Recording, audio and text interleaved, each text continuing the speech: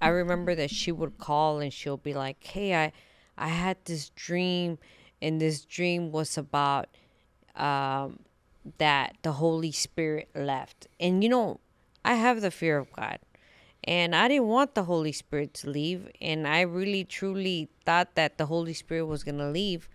That's how much she had us wrapped up in her web. That's how vulnerable we were. Yeah. At that point, that's how vulnerable we were.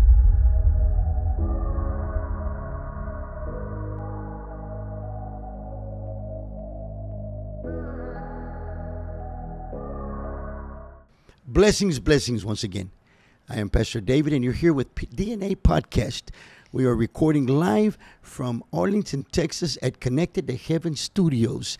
I have the privilege of being here with my beautiful wife, Pastor Anita. She's here looking beautiful.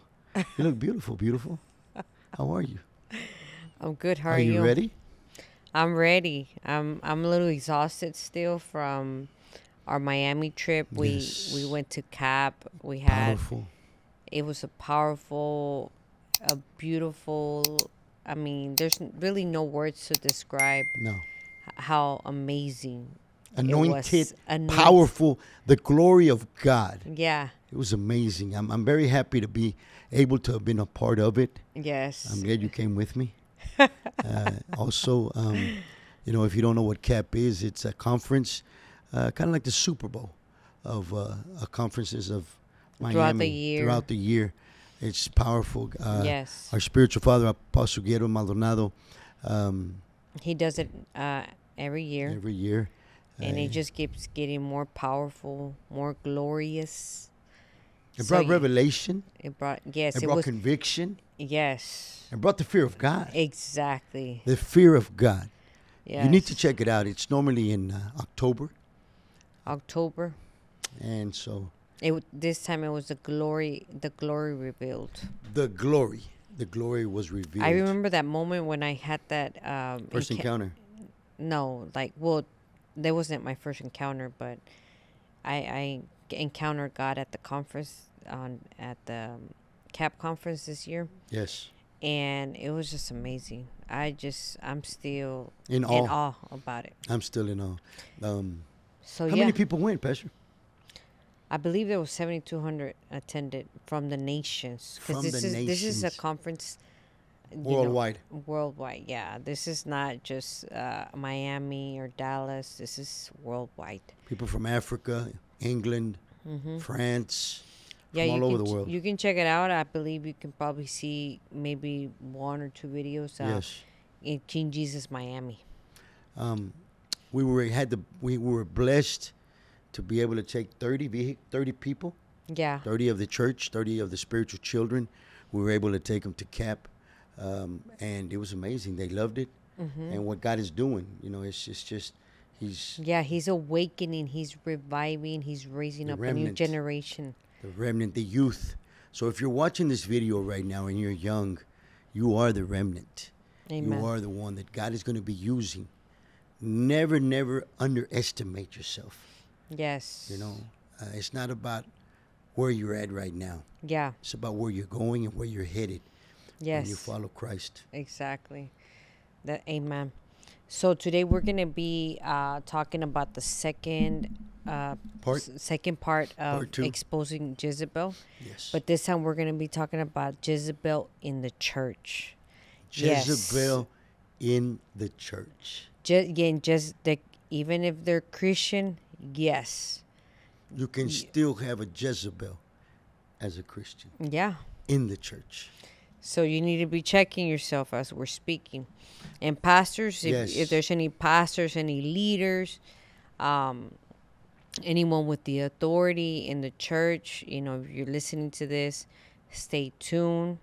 We'll change that channel. We actually had a Jezebel here at our church. It was at the beginning of the church, when the church started, excuse me. And we didn't know anything about the spirit. We, were new, immature. We used to believe everyone. believe everyone, And exactly. And we believed. never ever thought, We never questioned it. and we never questioned it. We thought that's how it was supposed to be. We thought that everybody that was in church were Holy, holy. holy of the holies, that they lived in the tabernacles, but we found out that that's not all true. But I'm very happy Uh-huh. that it did happen. Yeah, It made us more mature. exactly. It gave us authority Yes. in the spirit realm. It gave us authority to be able to, recognize and And now we know how to deal with it. we know how to deal with it. See, and that's the thing that, if you're pastoring a church, you're a leader, it's like you're not even excluded from that. No. It's gonna happen at one point where you're going to encounter a Jezebel. And one of the things that Jezebel did whenever Elijah killed the prophets, killed her prophets, Baal's prophets. Yes. And it was, I believe, 850 I believe prophets. so. 850 prophets. He killed them, and her husband Ahab came to tell her, Elijah just killed the He just prophets of killed all Baal. your prophets. And I remember that she ended up sending a message to him and Sent telling the him messenger with a message. and said, I am going by tomorrow that he was gonna be dead. I'm going to kill you. She sent the message, and that brought a lot of fear on Elijah. And that is what you're seeing now, that the leaders, the pastors, they have fear when they to confront the Jezebel spirit. And so today we're going to be sharing a little bit about the characteristics of the Jezebel in the church, and How to identify? how to identify. How to identify first and foremost. Pastors, if you're out there right now, I feel that there's Or pastors. if they're going to be pastors. Or if they're going to be, if you're studying, or if you're, or if you're in the process, yes, if or you're in you're the process, called you're to. being discipled, or whatever it may be, that you're going to become a pastor, a youth pastor, you need to be able to identify. That is the most important thing, is to be able to identify the Jezebel. Yeah. She doesn't walk around with horns or anything Or a black like that. hat. Yeah, or a black hat. With the pony hat. Yes, And with no, the no, long no. dress. No, she's dressed. She Looks like us. She looks just like us. Exactly. Just like us. Now, how Okay? she acts is a different story. Yeah. But it's very important that you do not go in the cave. Yes. That you don't go into the cave Yes. and hide Yes. and expect someone to turn around and deal with that Jezebel or deal with the Jezebelic spirit. Yes. So last week, we were sharing that, I used to have a Jezebel spirit, and I got delivered from it as well. And so I can smell one when there's one around. I can identify. Yes. And think about it, like we were sharing earlier, that I was influenced by a spirit of Jezebel, and then I actually had to confront a Jezebel. Whenever we first started, I remember that there was people that we were around that helped us in the few years of our life. To start walking with Christ. Yes. And, there was one particular person that had the Jezebel spirit. And I remember that this person, listen to what I'm telling you. She had the Jezzy juice. That person was always supposedly our friend, the one that cared for you the most, Your BFFF. the one that was available to help you whenever you needed help, The one that would always listen. the one that would listen, the one that will pour into you. I mean, AKA pour into you, the one that would take care of you, the one that would pray for you. Okay. And so that person, is always trying to look to get close. She wants to be one. She wants to be one step ahead of you. Exactly. She wants to seem like. Humble. She wants to seem like she's humble. She wants to seem like there's no one else for you. There's no one else to help you. Yeah. There's no one else that can edify you. Yes. There's no one else that can turn around and do what she can do. Exactly. So this person, and very spiritual. Yeah. Oh, she's more spiritual than, yeah. Than Prophet Elijah. Yeah. Prophet Elijah, but then he went to her school. Yeah, exactly. So whenever we encounter this Jezebel, I remember that, we ended up transitioning from a Bible study to a church. Yes. Well, I remember that, once we ended up seeking a spiritual covering, we started following the vision that our spiritual covering was. Well, I remember that she came to us and she's like, no. She said, you cannot go under that covering. And then she what said, why do you think that was, Pastor? Let's have a little question and answer here. Why do you think she didn't want us to be able to go under that covering? Number one is controlling and manipulation. Those are the main characteristics of the Jezebel. Why does she want to be in control? Because there's fear. She has fear of rejection. Yes. She's been rejected, and she feels like if she can get on top, she's not going to be rejected anymore. In fact, she's going to be rejecting. If she can be in control, then she can control everything around her, all of the decisions. Mm-hmm. She can control everything, herself. Yeah. Second, I remember that she turned around and said that we didn't need any covering. Exactly. That the Holy Spirit was our covering. Yes. So I remember that I was like, well, I told her my husband already made the decision. Listen. Pay attention. I told her my husband already made the decision, and that is what we're going to do. And I'm going to support him. And she was like, no, he doesn't know what he's doing. God already started a beautiful thing here in Connected to Heaven. And therefore, y'all are the Holy Spirit is going to lift. She always used to say that the Holy Spirit was going to leave us.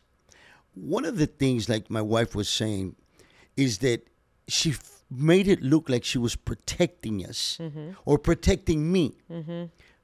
I'm a very transparent person. Mm-hmm. Before I came to Christ, I didn't walk with Christ-like character. I'm going to leave it like that. Mm-hmm. And so she knew a little bit about me. Mm-hmm. And she would always throw that. And she would say, I don't want them to know about your past. I don't want them to know who you were. Mm-hmm. And so she would make it look like she was protecting me. Yeah. I remember that she would call and she'll be like, hey, I had this dream, and this dream was about that the Holy Spirit left. And I have the fear of God, and I didn't want the Holy Spirit to leave, and I really truly thought that the Holy Spirit was going to leave. That's how much she had us wrapped up in her web.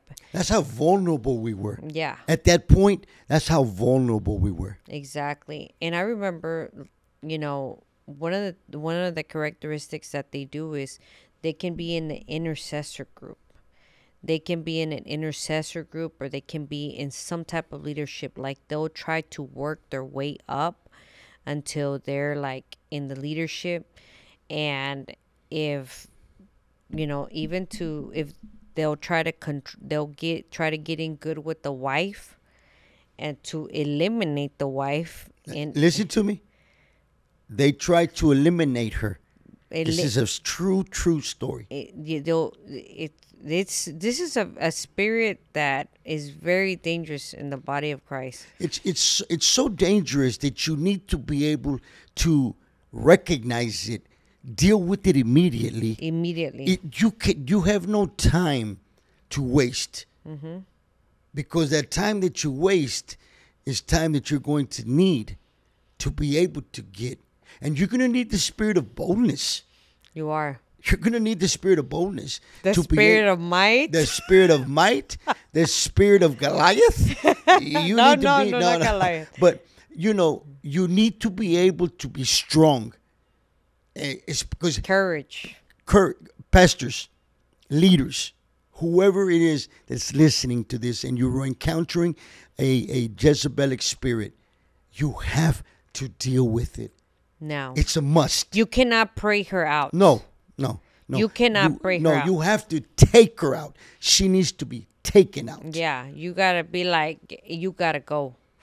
And so let me go back. So we're gonna start right there. They will try to, do everything they can to get the position, and they try to, build a kingdom, and be able, so what? So they can take influence.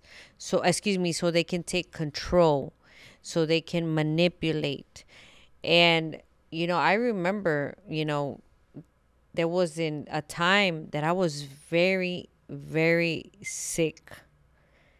The doctors couldn't find anything. Remember that we went to hospitals, we went to clinics. It got so bad that she had lost so much weight that I didn't know what I was going to do. I didn't know if I was going to take her to Mexico. I didn't know where I was going to take her to find her the best doctors that I could. They had spoken about a doctor in Canada. I was going to go to Canada.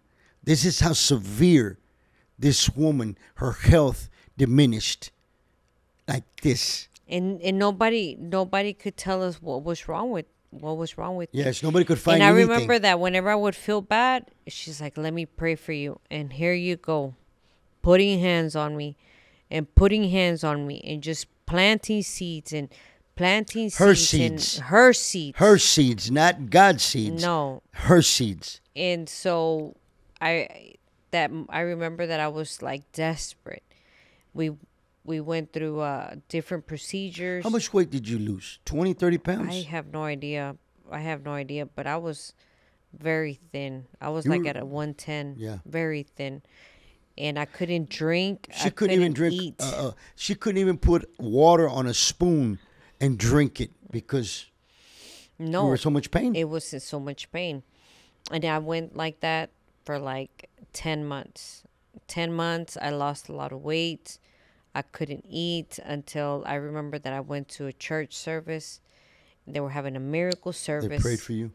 Prayed for me, and I was healed. Yes. But I really believe that it was, witchcraft that she released over me to like literally eliminate me, because they ended up diagnosing me with, I remember, some random disease that I had never heard of, which thank God that I never heard of it. But everyone that had that disease, it was opposite of what was happening with me. So I just feel like the doctor just ended up just like pushing a button and just going to Google doctor.com and just giving you a diagnosis. But because she got tired, she's like, I don't know what to tell her what's wrong with her.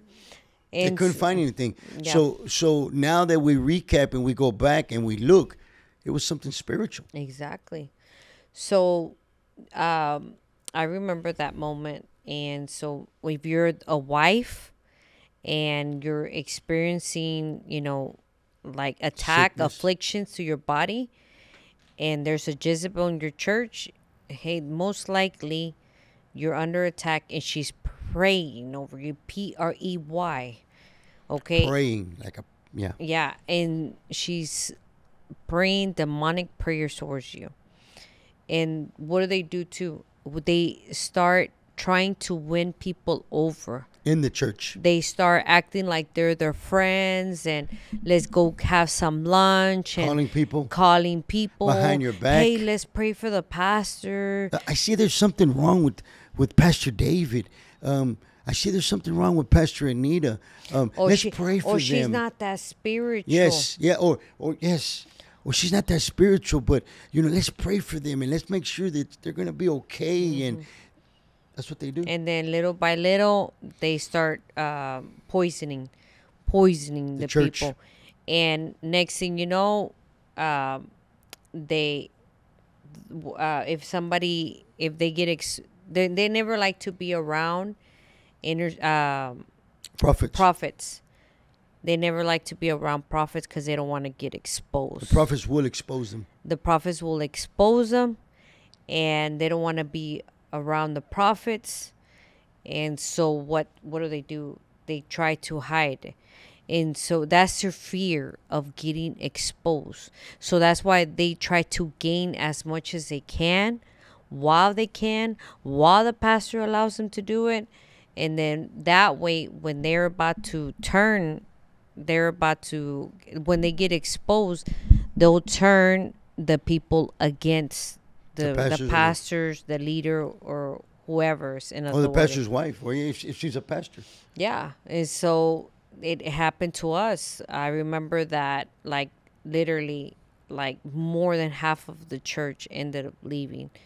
Because she had already infected them. Yeah. She had already infected them during the time that we were dealing with the Jezebel spirit, not knowing what the Jezebel spirit was. Yeah. Because we didn't know what it was. I think we found out way after, like 3 or 4 months later, what a Jezebel spirit was.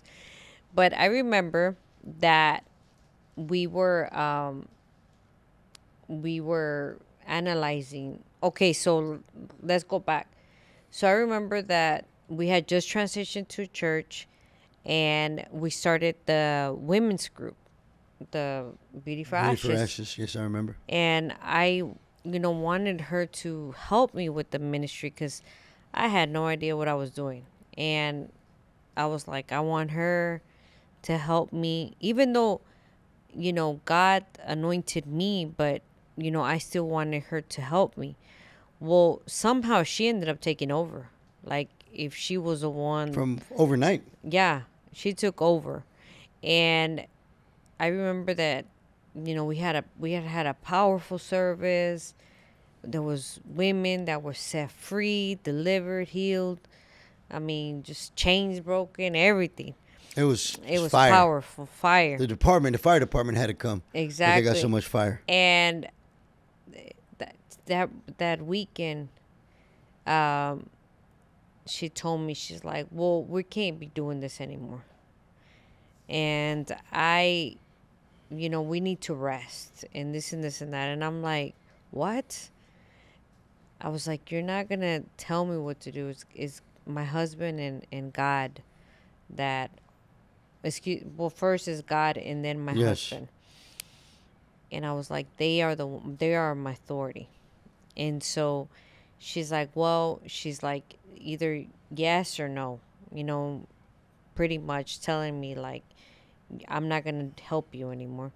And so I told her, you know what, I think that, your season is over with us. And not because she didn't want to, but it's not that I understood that her body wasn't taking it anymore, but it's because that's where the Holy Spirit revealed to me. You see, she's even trying to control the ministry, the women's group.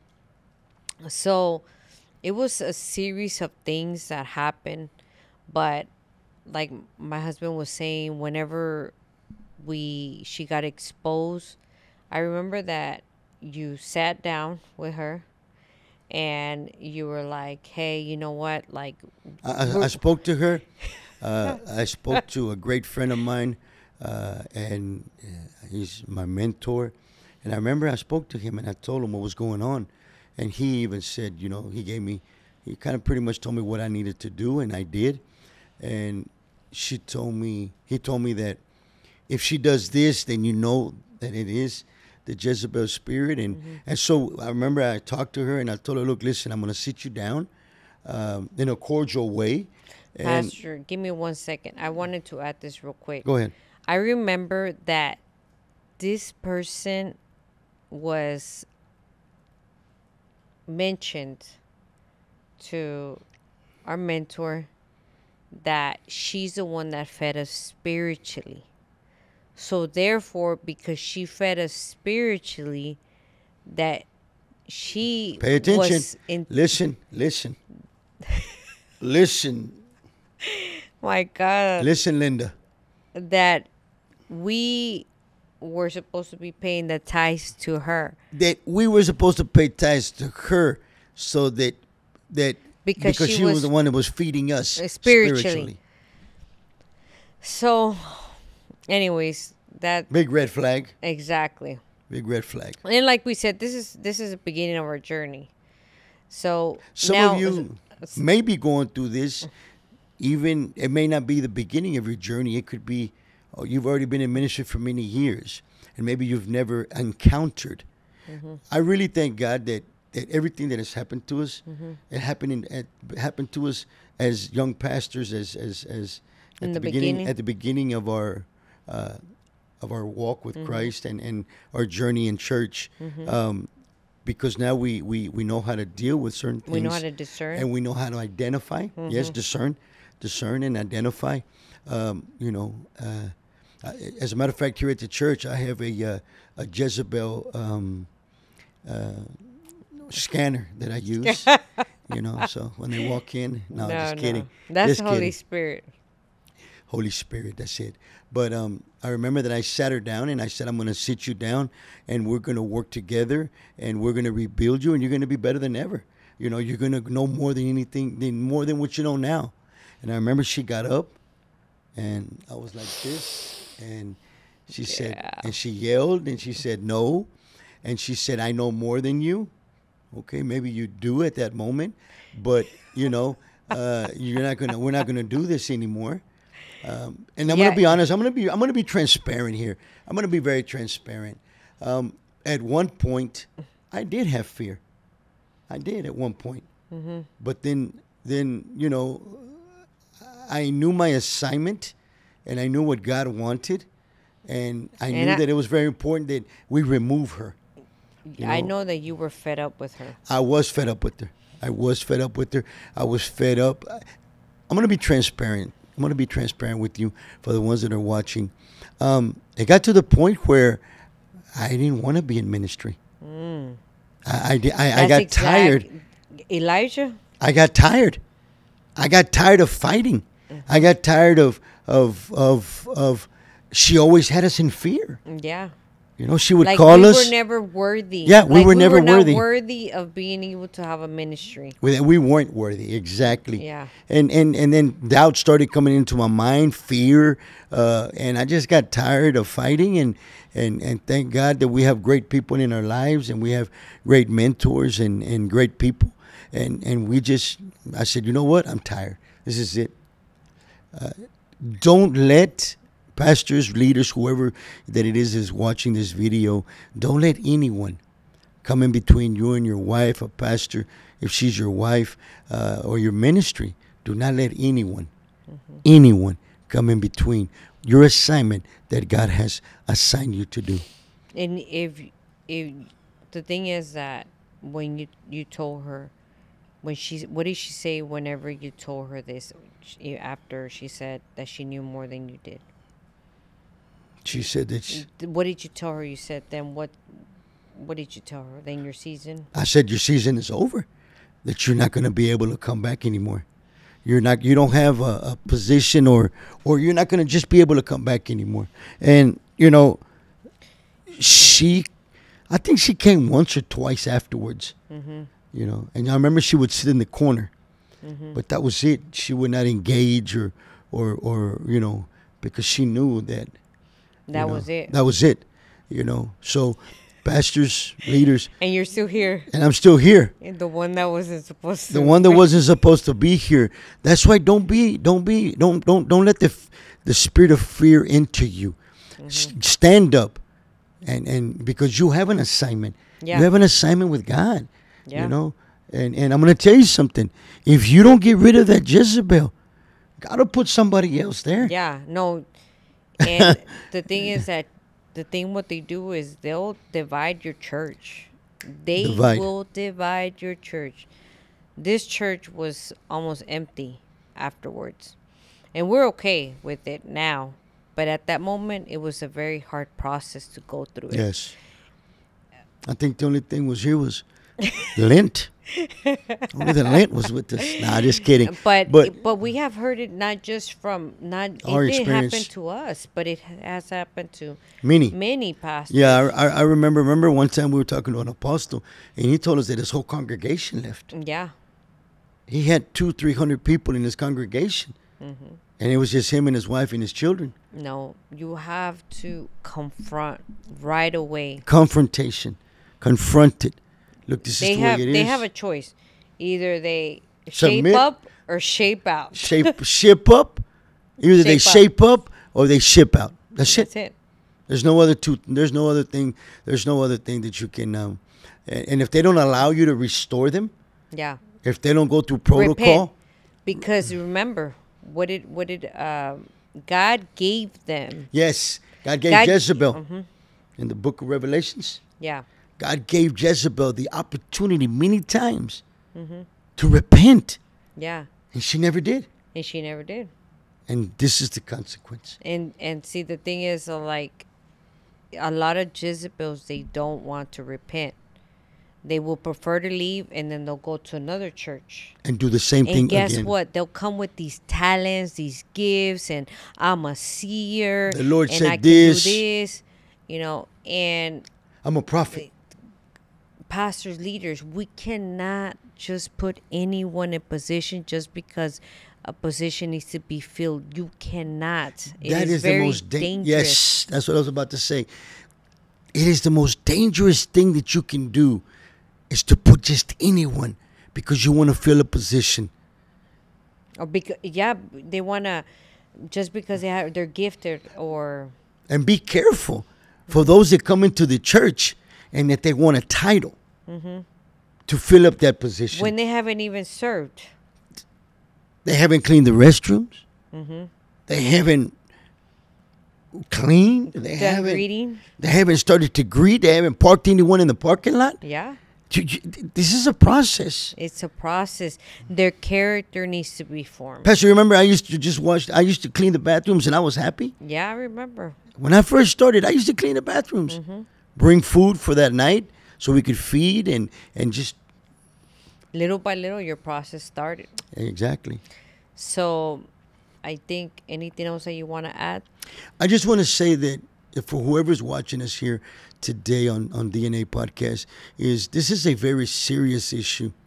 And I feel like there's a lot of pastors that don't know how to deal with this. Or maybe some people have never even heard of the Jezebel spirit. But it's very important that you continue to do your homework. Study on it. Study the Bible. That's the best. And Holy Spirit. And be guided by the Holy Spirit. I think that's the best thing that we can tell them. Yeah. Don't be afraid. No. Have the spirit of boldness. Yes. Do not the spirit of might, because they will wear you out.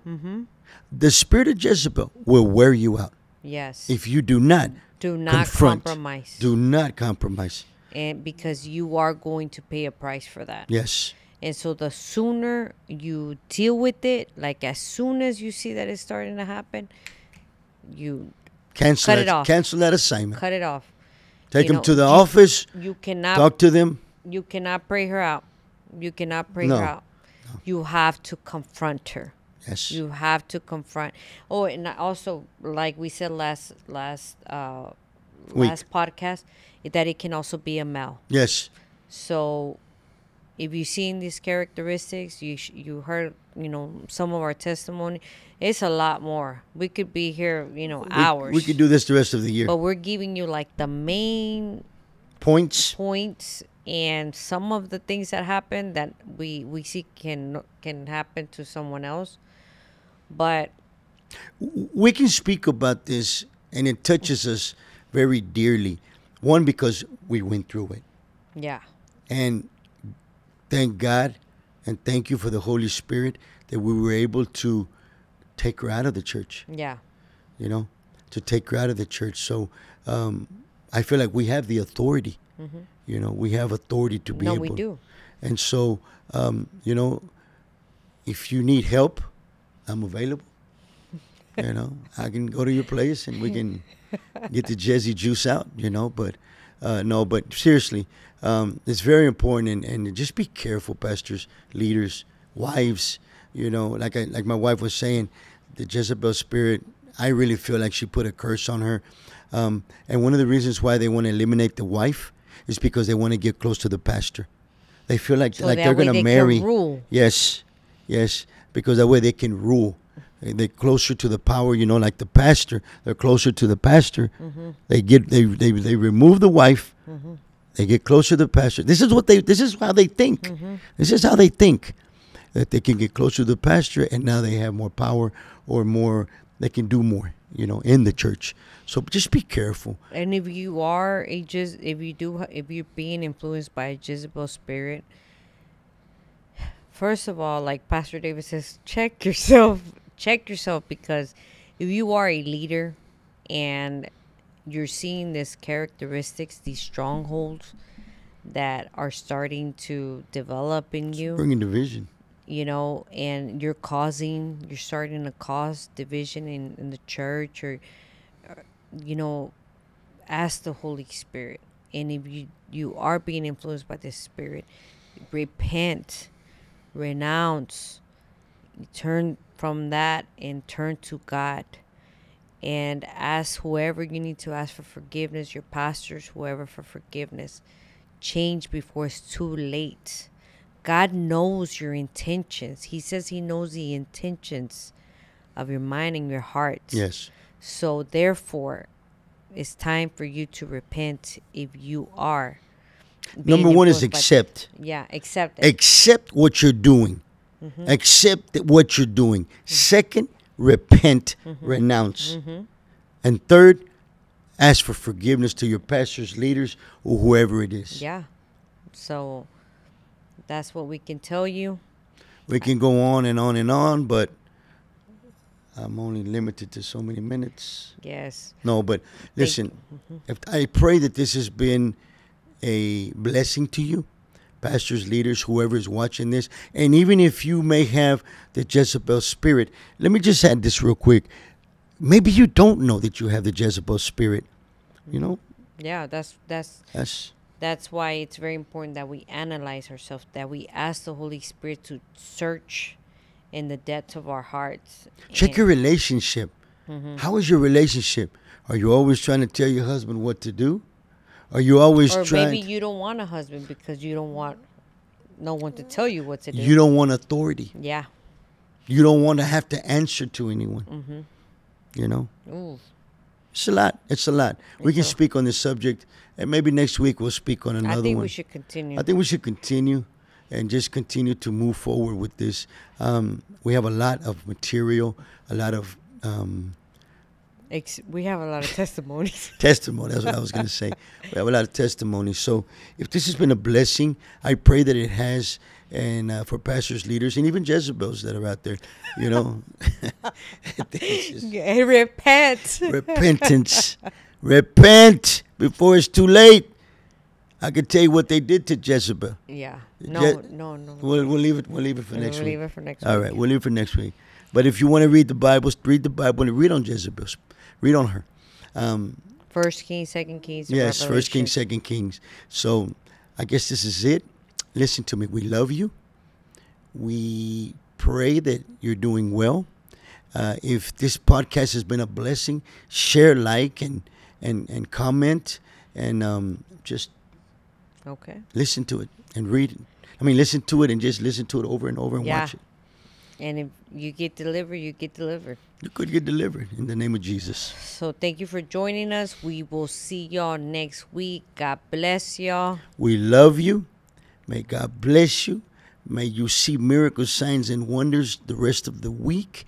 May you have testimonies. In Jesus' almighty name, we love you, and we'll see you again. Amen. Bye-bye.